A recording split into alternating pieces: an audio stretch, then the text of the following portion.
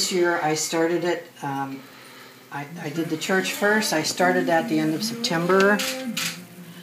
And I just finished. We started decorating the day after Thanksgiving. So I worked on all these buildings.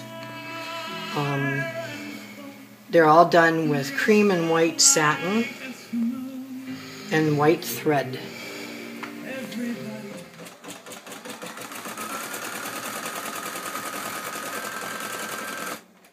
So eventually they had all these buildings, and last year after Christmas they put it on sale, so I bought the software. When I first started sewing, all the machine did was go straight, and you could make it go backwards a little bit. Now I use a USB stick with my computer.